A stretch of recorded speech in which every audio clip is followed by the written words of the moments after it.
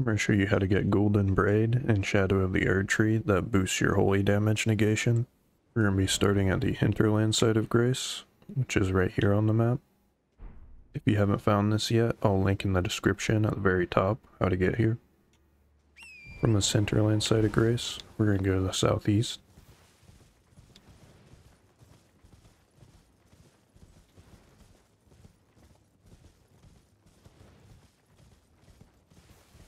And we're going to follow this path up.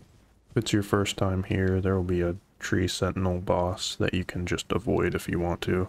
That comes from around that corner. But we're going to keep following this path up. And we'll get to Shaman Village. We're just going to keep heading east, southeast. And we're going to jump up here.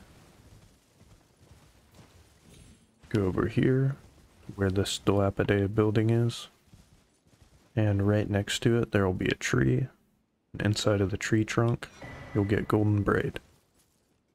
That is right here on the map. That's it.